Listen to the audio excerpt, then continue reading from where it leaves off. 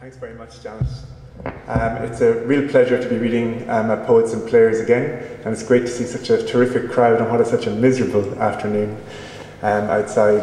I thought I'd start by reading two poems from my last book, Of All Places. It may well be the last time I'm going to be reading these poems for quite some time, because as Janet said, I have a new book which is going to be published at the end of May, The Way In, which I'm going to read from later. But this first poem is called Old Style. I'd like to dedicate it to Linda Chase, a friend to many of us here, who was the founding spirit for Poets and Players and for much else that was good and healthy for poetry in Manchester. Old Style. Not just the lay-by or the motorway or its central reservation. Not just the ring road or the cul-de-sac with its pretty Forsythia border. Not just the house or its extension and its 100 windows shining away. Instead, the known world and the unseen, to which you'll come back. That is, the point of departure, the destination, and all points in between. A free drift to nowhere in particular. All that way and back again.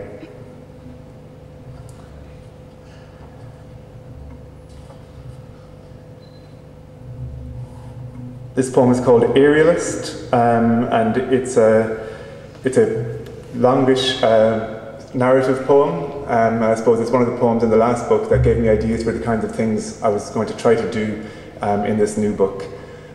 It's dedicated to the memory of Vitaly Karapovitsky, who was an aerialist. He was a clown who died in a performance of a circus in the west coast of Ireland. Aerialist. I talked us all back to Ireland, a week in Killorglin and a plan to take shovel, bucket, armbands and an inflatable fin, a picnic basket and a tartan rug to a different beach each mid-morning. It was quiet and it all worked out, so much we might have dreamed it and never gone, except that one day we parked on Inch Strand and ploughed it up as the tide around us did what it does. Cooped up inside at night was a different prospect in a rental no one could pretend was Bali or Venice. For entertainment, ice cream vans and posters for a circus. Not exactly an infrastructure. The Royal Russian Circus. 20 euros a head.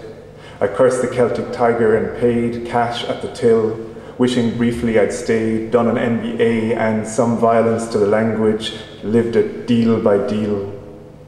Every artist looks after his own props. The balloon exploded into flames, the cage fell, then the heavy steel ball. Becoming witnesses, 100 or 200 people thought it was part of the act. Fire as magic, whoosh and clatter. Nothing irregular in the mid-air routine. The reports say he was Belarusian, 26, a clown or an aerialist in a clown costume, and that he threw his wife clear. We'd seen in Ross Bay pre-show and a week earlier hanging around nerveless and going nowhere, an elephant, a giraffe, and between them a zebra. Canvas and steel were shaped into a marquee, and from behind Cwm Saharn, glider after glider hung in the sky, coasting away clear to the north. A new bungalow advertised art, another a scuba school, and night kayaking in the phosphorescent ocean, by which that night stars and stripes on each enormous brow, the elephants balanced on buckets like shuttlecocks, while the giraffe nodded, stately and gawky, and a shabby lion made his unheard-of roar, still a memory on each nearby farm. A crowd of method actors, the circus animals, though instead of a tiger, the MC, for the sake of form, squirted water at us from a flower between acts. The Sadovs had performed for 1 year and had one stunt. In it, he couldn't find her. She fooled and hid. The story so simple, we gripped the wooden ringside, grinding our heels into the matted grass and, would it ever end, opened our mouths like parents as he kept falling over and out of the hot air balloon. Over and over he went, poor man who would throw his wife clear. Weeks later, and back across the water, I saw online the Dublin owner of the Royal Russians or its spokesman speak of close-knit community, the harness, the hoist, and the families of the deceased and bereaved flying over. It seemed for a while here as if things might be as they were, autumn closing in, a net that at the last moment would come apart, taking only the leaves from the trees and the name of the year.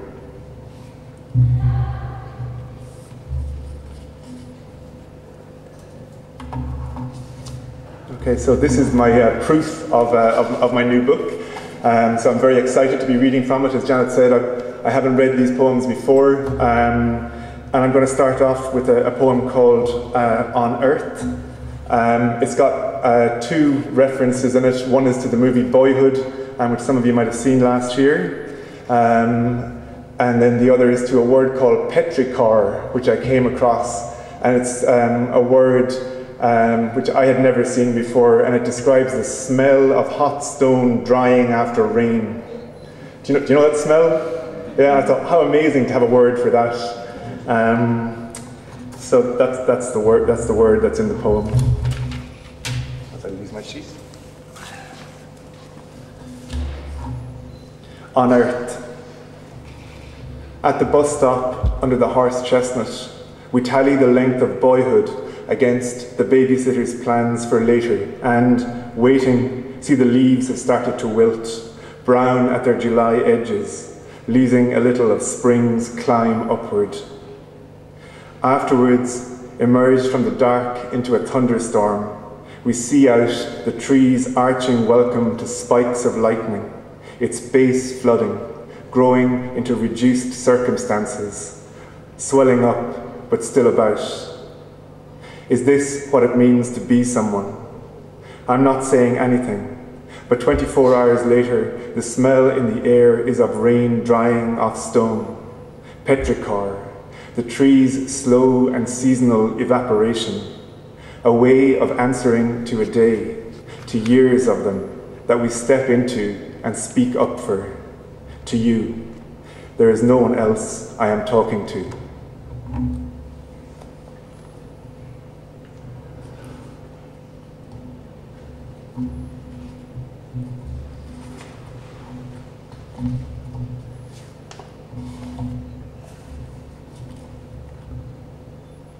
This poem is called Astronaut.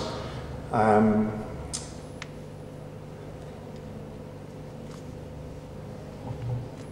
in spite of its title, it doesn't have any astronauts in it.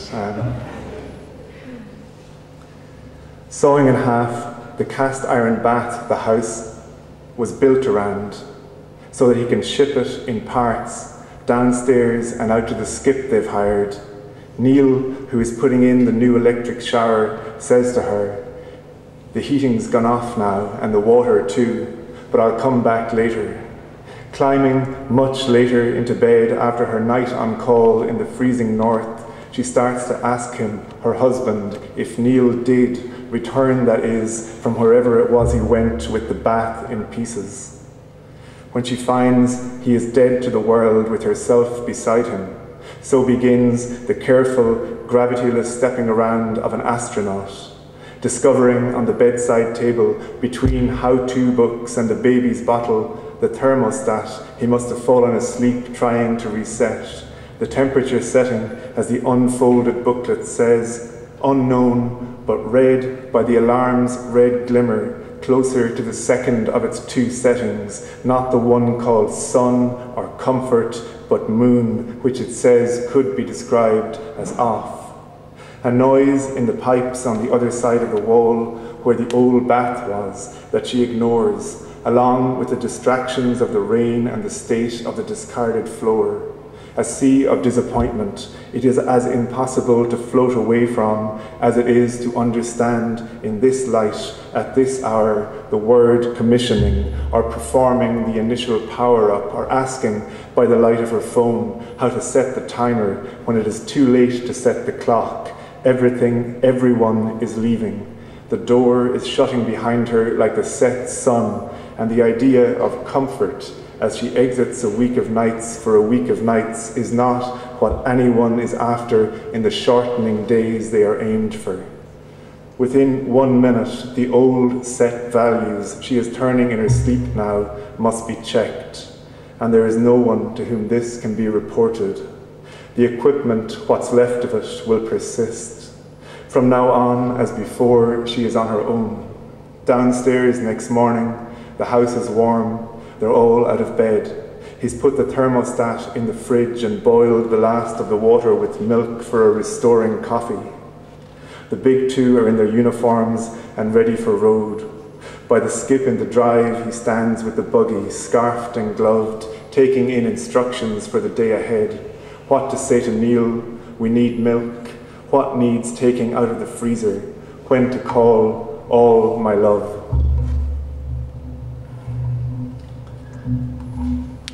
And a poem from the same world as that one. This poem is called Shed.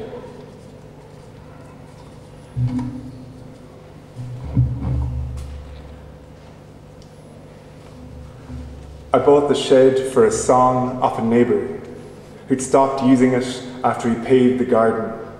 He'd inherited it or got it somewhere he couldn't remember, not that I gave a second thought to its origin. It was heavier than it looked, so he helped take the roof to pieces. After an hour, prying out each crooked tack, we levered off its grey-green sandpaper stiffness and rested it on the drive like a book stranded on its back. The neighbour, looking at his watch, said, "Let's push," and the four walls moved a little. In front of the garage, sweating, feeling each ounce of the previous night, we saw too late it was too big to go through. We counted the nails, but couldn't. They were like stars, more the more we looked. Heave it over the garage, and down he joked the garden path to its resting place under the magnolia. No joke. We made a ramp of the ladder and inched this half-ton pine crate up and out of the road. The scraped flat garage roof pitched under our careful feet. 2 euphoric beers later, after we'd lowered it into place, we agreed on 20 quid. Every so often, he still calls in. Today, he's selling up and getting out. He asks about the shed. I say it's fine, so half-hidden by April gusts of leaf and petal, he can hardly see it, as we look out the window at where it leans against the fence, painted green, the unlocked door opening on the lawnmower and half-full cans of paint and petrol, pure potential evaporating into the air. But work makes work. Paving the lot, he volunteers, makes more sense. I'm offering him a cup of tea when, before he can collect himself, he starts to resent the 20 quid and leaving the shed behind. It was, he says, almost free. It's one of my favourite bits of the readings here is having people walk in not knowing what they've walked in on. You know, feel free to walk down if you like. In the middle of this new book, I suppose as an Irish writer who's been living in Manchester for 11 years now, and in England for a little bit longer than that, I've always been writing about both places at once, and with an imagination that is emigrant, whether it wants to be or not. So the poems are as likely to land up in Manchester as they are in Kerry or elsewhere. And the big trunk in the middle of this book is a long sequence from which the title poem comes, which starts off in a pub in Withington and circles through both countries before ending back there. And the structure I took for this 15-poem sequence was from a little-known poem, a poem which I expect nobody to read, Edmund Spenser's poem, Colin Clout's Come Home Again. I think it's fantastic. When I mentioned it to my publisher, he said, "I'm not going to read that, you know." So, the title poem is one of the stopping points for the sequence. I'm finding out now the value of a book as I shuffle these pages around and lose my place in them. At 1 o'clock, the old men, and at 3 o'clock too. At 4 o'clock, a stone stairway and the sea, old airs and the lure of a fiddle in an echoing hall. At 6, the window fixed and with a green sill. What's done and said is clear from the bare table at which the men sit. At 8, the bar, which will go till 10, then a tower, the introduction of a border, and the extended home whose courtyard a swineherd crosses. In the hallway, velvet gloves, water bottle, a black lace fan embroidered with ghost orchid and dog rose. Inside, a sofa from the 90s, parked by an image of a boggy little stream, whose names and days are numbered in a plan I'm looking up from. Almost midnight, and there are things right here for which there are as yet no instructions. The door, the boat, the way out, the only way in. Okay, so there are some students who have been in my classes over the last few years and who might know or might remember my fondness for a French Uruguayan poet called Jules Supervet, whose poems I first read in translation by Moniza Alvi, which my friend Evan Jones lent me. And I loved this poem in Moniza Alvi's translation. And then in my bad French realized that she had rhymed it and Moniza Alvi hadn't, and I thought, oh, here's an opportunity for me to take this poem and rhyme it and set it going as I read it. And it's a poem in which this Uruguayan-born poet living in France imagines the moment of his conception. And it's called Montevideo. I was being born, and at the window, passing by, was the horse pulling the plough in from the brightening edge of the far field, a mosaic which, tile by tile, the light revealed. Who was driving it? Whoever was up woke the day with a little pop of his whip. Night's other element, an archipelago afloat above the day he had started. Walls raising themselves from the sand and cement and river gravel that had waited in them, sleeping tight. A little bit of soul, my soul, slipped by along a blue rail, a line in the sky, and another bit folded itself into a sheet of paper, under sail, adrift, till it lodged under a stone, its wildness caught and settled down. The morning counted its birds, never losing its place. That sweet honeysuckle smell gave itself to the morning's blue swell. In Ireland, on the Atlantic, the air was so affable, such a tonic, that the colours of the horizon came closer to see the houses we lived in. It was me being born, there where the woods almost speak, on whose paths the grass grows, surely, but not too quick.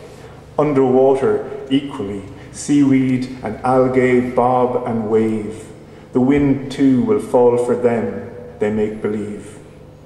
Earth, always about to begin again its orbit, recognizes us in its atmospheric dips, feels in the wave and in its profoundest deeps, the swimmer's head, the diver's feet. Okay, and I'm going to finish with a ballad. I think it's a ballad. I don't know what else to call it anyway. And it's called The Penny, like a bad penny. Bad penny. I mustn't have sunk it in the water after I found it behind the shed, because here it is, the penny, back again in my pocket. Or it fell out anyway, so getting out of bed, it was there, shiny-eyed, on the carpet. It's nothing, and don't make it into something, just a penny, a little coin that wouldn't stick. Don't make out it's a sign, or has a meaning, like a bottle imp, or some unquenchable storybook candlestick. Okay, but you see me try to give it away, a tip for that terrible chowder we stopped for earlier, by the lake, do you remember, the day before yesterday, and it came back staring up at me from the saucer. I remember, and the waiter is looking back at you as if that were a tip. I'm getting up, I hear someone calling, forget it, this is a holiday and there's enough to worry about without this carry-on. I'll just leave it right here. No point is there in doing anything else, and after we've left, then we can see if it's all square, if it stays here on the counter, or if it is something daft, you'll see we'll turn around a mile from the door for the camera or a toothbrush or battleship or a passport the kids made a game for. If it's gone or makes it home before us, will it be got up, or if it looks up, becoming useless from the dash as we embark, what look will you shoot me in the below decks dark? Thank you.